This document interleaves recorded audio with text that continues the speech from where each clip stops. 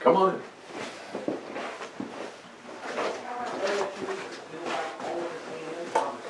Should I bring my kayak as a barge tomorrow morning? That might not be well. There's not really a lot of floating, but you could. Okay. You can pretty much reach each side. That's a very tight creek in there. I'm not sure this picture is an accurate depiction. That's a major waterway. That's terrible. I do not know how the city of Valdosta depicts that. That's terrible. It's a lake. That's about as wide as 2 Mile Branch is long.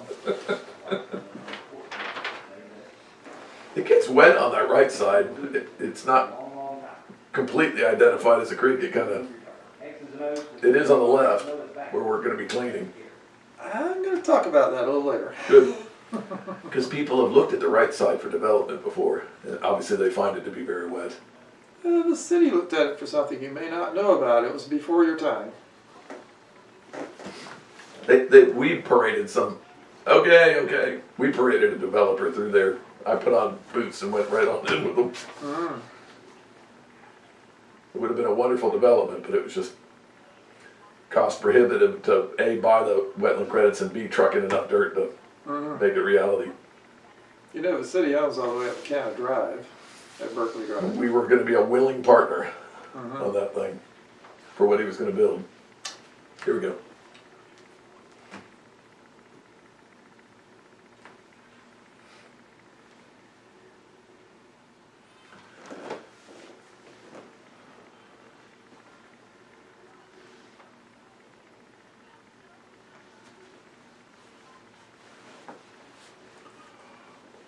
I liked your old studio.